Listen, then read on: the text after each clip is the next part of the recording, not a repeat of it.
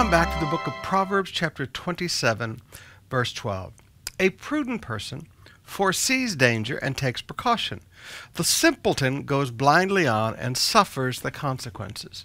I meet so many people today that when you begin to talk to them about thinking through problems, thinking through dangers, thinking through difficulties, thinking ahead, I've been rebuked and said, Pastor Sumrall, you don't have faith. Excuse me? That's not faith, Pastor. In the name of Jesus, that's not my confession. And I look at people and go, you know what? I've been teaching the principles of faith and confession since before you were born.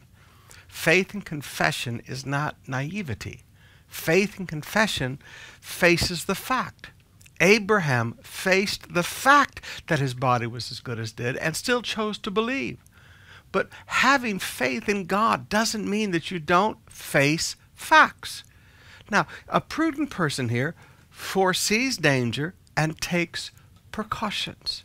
For instance, they say that they're going to be lifting the value-added tax on properties below 3.1 million. Right now, if you buy a condo or a house and lot, I'm told less than 3.1, there's no VAT, so it's 12% cheaper.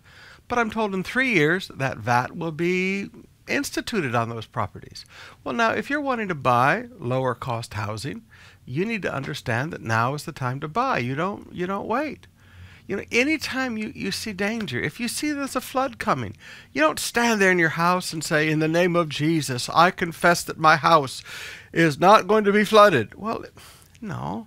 If you live in a low-lying area, you either move or, like one of our members did, they built their house way up in the air. I mean, they literally backfilled their property and built their house very high, and the floodwaters never come in.